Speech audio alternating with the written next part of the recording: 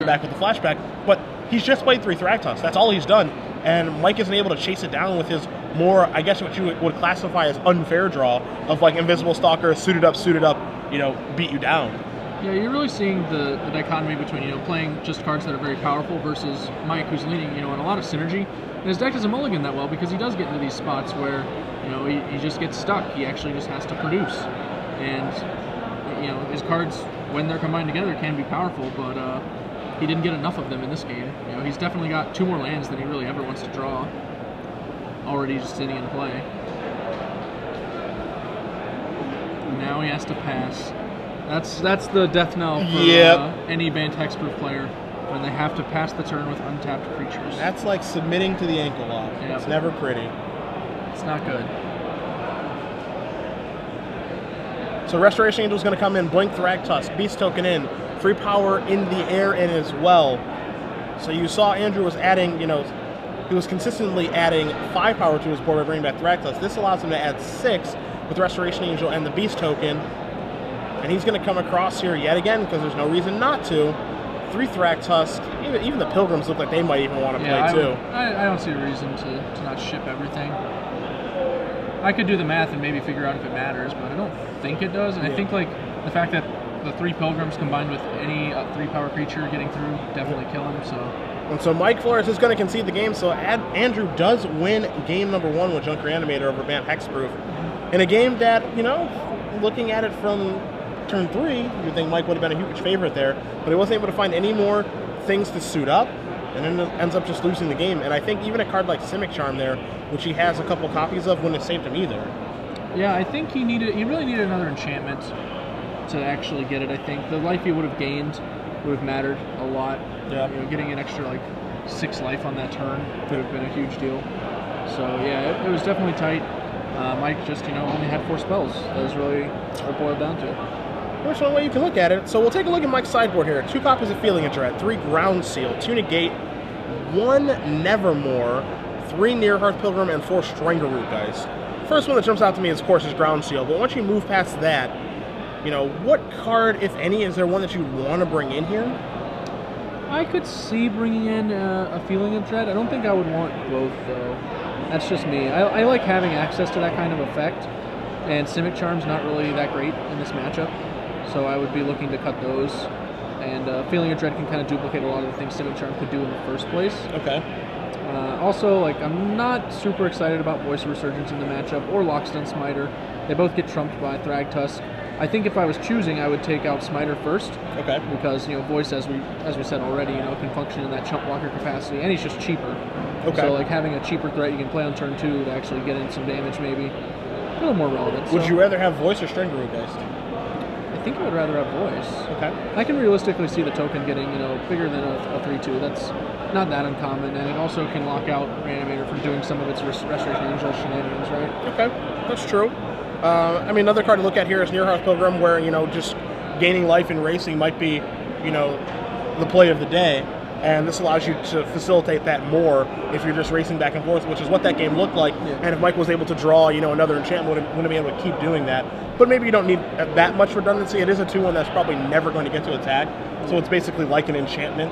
Yeah, and keep in mind, you can't get lifelink twice. True. So if you Unflinching Courage your creature and you bond it with a Nearheath Pilgrim, that's just nothing. Yeah, you don't get to double up. So in that game, for example, say we just gave Mike a free Nearheath Pilgrim, the best he really could have done was attack with a Geist and give the Angel token lifelink, and then his Geist would have died in combat. So, you know, a War Leader's Helix, if you like a 2-card combo to build a War Leader's Helix and a Goblin Piker is not the best. Probably not the best, no. So that's what Mike's looking at. How about on Andrew's side? Andrew's got an interesting side. He's got 2 of many cards and then 3 Acidic Slimes. As far as the cards he'll bring in, I think we'll see Abrupt Decays come in. I'm way more interested in those than Acidic Slimes because you can use it to actually, you know, mess up Mike's combat step. As we saw in that game, you know, we discussed what if Mike has a Spectral Flight, he could just flight up that Geist, get in for 8. That would reverse that race in a big way. Yep. But, you know, if Andrew has something like Abrupt Decay in that spot, he can actually just, you know, take that Geist right out of the sky, block it, no shenanigans afoot. So I'm definitely interested in Abrupt Decay. Also does double duty in killing Ground Seal, of course. Okay. Beyond that, he has access to Voices of his own, Tragic Slips, and Garruk Relentless as cards that seem relevant. The remainder of the sideboard is filled out with Obsidat, Sin Collector, and the Acidic Slimes, as we mentioned already. I'm not really excited about any of them. I guess I could see Voice as it's, you know, kind of a clock, but I don't think so. Like, I don't think I'd want it. I want Acidic Slime. You want Acidic Slime? I do. mean, You I don't saw really see that game. anything else Michael and drew 2 enchantments.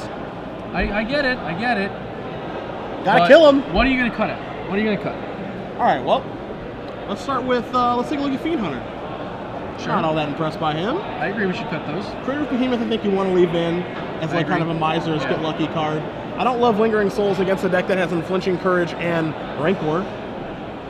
I mean, at the same time, you know, if they don't have one of those, it can be one of your better cards. I think you're winning it anyway if you don't want if they don't have one of those, right? I don't know. I'm not a math scientist. So I would never claim for you to be one of those. But I would think if they haven't drawn one of their 8 good enchantments, that you're probably going to win anyway. I think that it's kind of a... I think you're kind of fortunate if Lingering Souls, like, you're casting it and your opponent's like, ah, God, I can't get through these spirit tokens with my 8 trample effect deck. I feel like the thing is, if you're bringing in the Acidic Slimes, I would kind of want Lingering Souls, because they complement each other if you're removing the good enchantment. Although, obviously, you can't catch Rancor. That's true. I understand where you're coming from there. I don't know. I mean, I see a deck that has 16 creature enchantments, and it seems like, I mean, 12 of which you can kill. Rancor obviously doesn't work, but I see that, and I see, you know, Acidic Slime that you can power out on turn 3 or turn 4. To me, that just seems worth it. I guess it's fine. I mean, obviously, Andrew agrees with you. He brought them in. We can see one in his hand right now. You know what they say, Glenn. Great minds. They think alike. Yeah, dumb minds. Yeah. Not so similar either. Yeah. I've never heard that saying before, so can't quote that. These players off to startlingly similar starts. So here is Lingering Soul. So, all right, he agrees with me and you. Yeah. So I would say Great Minds Think Alike again, but you know, I'm not going to this time. I bet he cut Mulch. Okay. That's actually a card you really commonly cut in aggressive matchups, and this is definitely an aggressive matchup. So there's your turn 2 Smiter, turn 3 Smiter, excuse me, into a Breeding Pool, passing the turn back. And he drew a Mulch. He drew a Mulch. I guess we're wrong there. Yeah. I mean, maybe salvage. It's kind of the same principle, but we're both sure he cut Fiend Hunters. I guess Angel of Serenity is actually, you know, I don't know if you need all 3 of those. It's pretty bad here, I think. Yeah, I could see trimming those. That makes a little more sense. I could see getting like the 3 Fiend Hunters and 1 or 2 Angels maybe. Yeah. Bringing in like the 2 Abrupt Decays and 3 Acidic Slimes, and I don't even think you need anything else really. And flashback Lingering Souls again. 2 more Spirit tokens here. Next time we should just bring in BB to get his opinion. Yeah, he knows. He's right over there playing chess. Yep. Against an aged old man, also known as AJ Saga. Mike, contemplating how best to get in the race here. I think that means he does not have an Unflinching Courage or a Rancor. That's what it feels like to me too. So in with the big dumb elephant, can't block fast enough. See what the follow-up's going to be. Probably another Smiter from the looks of it. Maybe a Geist. You know, this is part of the, as he does play a Geist of St. Traff, this is part of the problem with this deck is that you have no way to control your draw step. And, you know, with the modern version of this deck, you played 8 guys, a couple Dryad Arbors, and your entire deck is enchantments. And, you know, the creatures are, like, impossible to kill because they all have hexproof. But additionally, as you're going to see Ethereal Armor here on the Geist of St. Traff, you know, the enchantments made them hard to kill too because they're all totem armor effects. Yeah. Here you have to play, like, more creatures than you want to. But as a result, like, you get to play less enchantments, so you're going to have some draws where it's just like, oh, there's like a bunch of dudes and no pants, or vice versa. Well, Andrew just brought in, just drew an Obsidat, so he got a little friskier with the sideboard than we assumed. So he's going to take 2, and he can actually cast Obsidat because that is an overgrown team there. So he can cast Obsidat or Acidic Slime, depending on what he wants to do. It's interesting that Mike went ahead and played this Ethereal Armor. It did expose it to Slime, let his opponent know what was going on with this Geist. Yep. But it also has the added benefit of it protecting Mike's Breeding Pool. So it's possible Mike, you know, considered that as well. Slime took care of that Ethereal Armor. Mike gonna untap. Gonna draw. Geist of St. Traff looking much weaker now as well. With no protection, it can't just attack willy-nilly as it would before. Also with Acidic Slime on the table, now Andrew has access to very, very good Restoration Angels. Yeah, Andrew's pretty far ahead right now. Oh. 2 mana. Yeah, that might have... It's possible that was a protection play on that Breeding Pool because Spectral Flight gives Geist the ability to actually, you know, turn this clock around, start racing. It gives him superiority over a variety of things. But as you know, I said when we were talking about that sideboarding, that Spectral Flight snips its wings, Geist could be in trouble. Yep.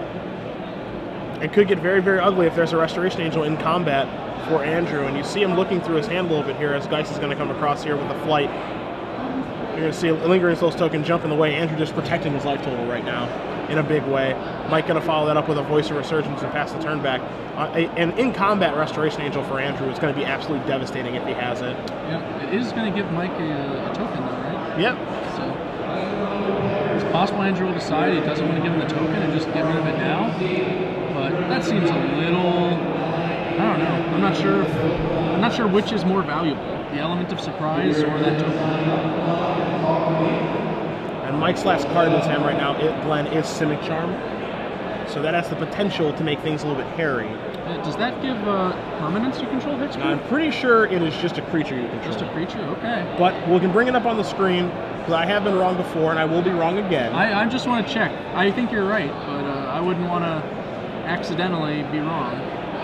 You see a Mulcher. I know Boros Charm, for example, gives everything indestructible. Yeah. As one unlucky cube player learned when he cast Armageddon this week. Would that unlucky cube player be you? No, that would be my opponent. Okay, so is permanent you control again? Is permanence, all right. That's a big game. I'm glad that I checked. That's going to make that in-combat Restoration Angel much worse. But it doesn't look like Andrew's going to wait until... Oh, wow, he's not going to wait. Wow. That's a dagger for Mike. Amusingly enough, if Mike had not played that Voice of Resurgence, he might have had the result he was looking for with that Simic Charm. That's insane. I can't believe that he knew to cast it right now. Like, it's very enticing to just want to blow him out in combat with that trick. Maybe Andrew, unlike us, actually knows what Simic Charm does. Yeah, that could be a thing. That could be a thing.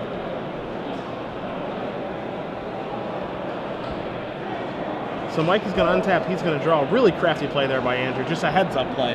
Not allow him to walk himself into a trap.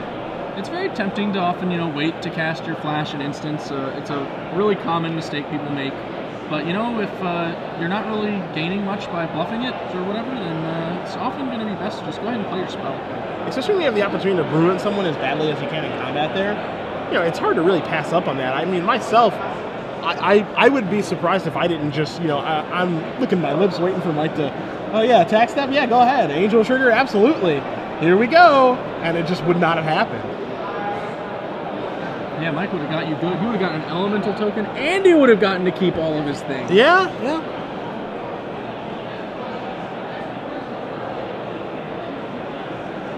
So an attack here with the Smiter.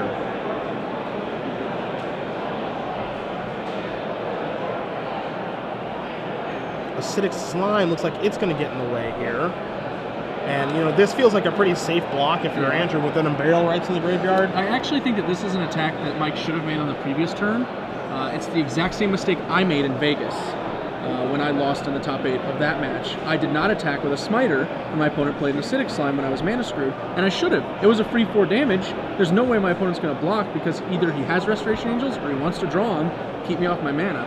So, under the same logic, Mike should have been fine with the trade on the previous turn, as that would have kept Restoration Angel from changing his board state. Sure. So I think Mike missed an attack on the previous turn with the Smiter. And he made up for it here, but the damage might already be done. There is an Unburial Rites. Things are getting hairy. So now you see Andrew reaching for some of those flyers here. He is at 12 life. He's been using, his spirits to chump block as best he can to protect his life total. Doesn't want to take any unnecessary incremental damage, and now he's going to come across here for 4, still being able to pressure Mike a little bit with those flyers in the air.